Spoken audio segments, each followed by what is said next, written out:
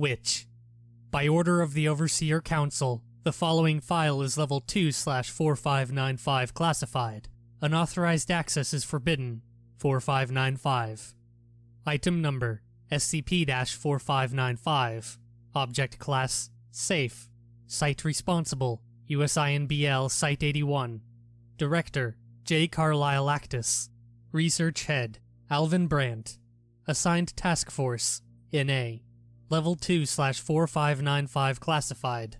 Special Containment Procedures. For safety purposes, no personnel are permitted to enter SCP-4595. SCP-4595 should only be entered by authorized testing personnel under the supervision of the SCP-4595 Research Lead. Under no circumstances is SCP-4595-A to be disturbed in any way. Description: SCP-4595 is a small room in a woodshed behind an abandoned house near Jasper, Indiana. The room contains a single wooden bench and, at the time of discovery, a small shovel. Footnote: the end of the shovel appears blood-stained, though no genetic material can be pulled from the discoloration. And the skeleton of an adolescent human male. The ground next to the skeleton appears to have been scorched at some time in the past.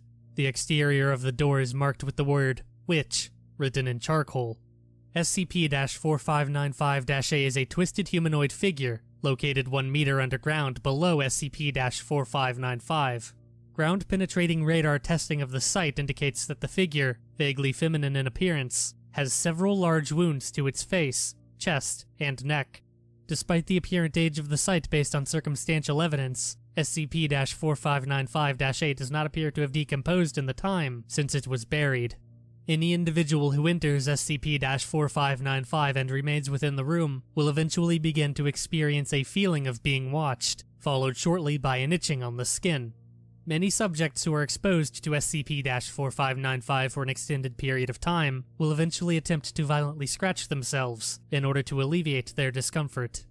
Any individual who disturbs SCP-4595-A in any way invariably experiences a phenomenon in which any empty space within their chest cavity, as well as their lungs, airways, stomach, and intestine, will fill with desert locusts. Footnote: Schistocerca gregaria. These locusts will continue to spawn within the subject's body until the subject expires. Any locusts that manage to exit SCP-4595 will disappear into vapor as soon as they cross the threshold of the doorway.